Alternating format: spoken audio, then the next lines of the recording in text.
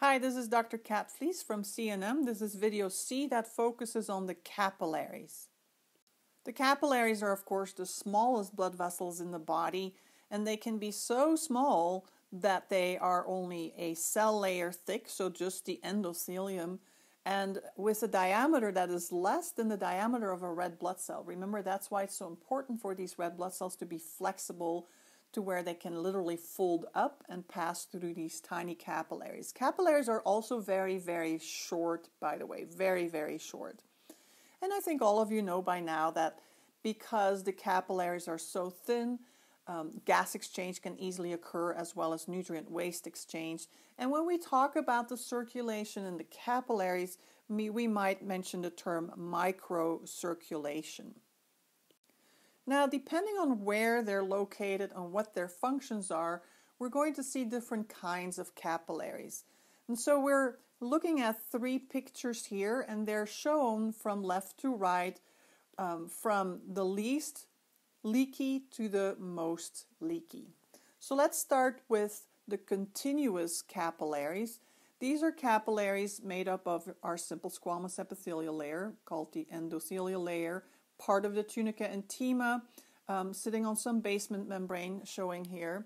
And in between the squamous cells, we have what we call the intercellular clefts, through which some particles, small particles, can possibly move. So not all molecules are going to always be able to make it through the cell membrane of cells. Some particles are actually going to take advantage to pass in between the cells. But as you can see, that might be quite difficult. Not every particle, molecule, ion is going to be able to do that. So we see, especially in skin and muscles, our continuous, skeletal muscles that is, are continuous types of capillaries.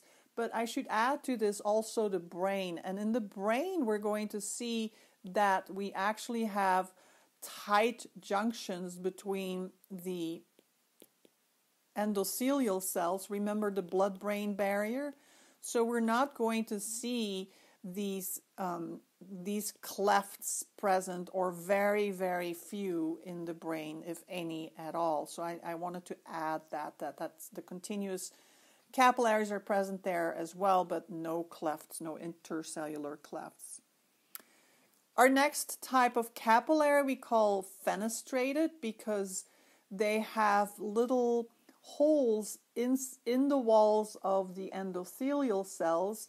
In Latin, fenestra literally means window. So this means window because these holes are covered with thin little membranes. Clearly, this is going to be a slightly leakier capillary, and so we're going to find this in areas of absorption, such as in the small intestine, where we need to absorb our food particles that have been digested by means of enzymes already, and so they're small enough to where they can make it through out of the lumen of our small intestine into our leaky capillaries here. And we are also going to see this kind of capillary in the kidneys, more specifically in the blood vessels or the capillaries that we find in the kidneys called the glomeruli. This is where these are little balls of capillary beds.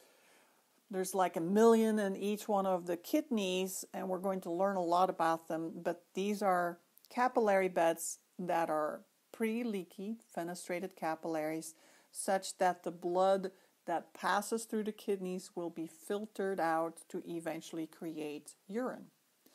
Finally, we get to the really leaky capillaries, where we see huge intercellular gaps, big enough such that our white blood cells and red blood cells can leave, for instance, the red bone marrow and enter the circulation.